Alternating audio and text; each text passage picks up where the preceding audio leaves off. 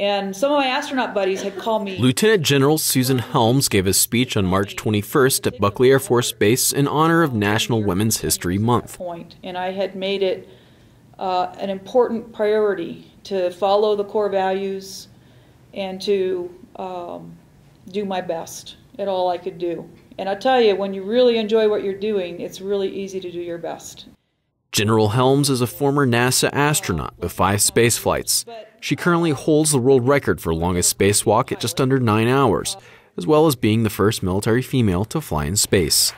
Staff Sergeant Lucas Morrow, Buckley Air Force Base, Colorado.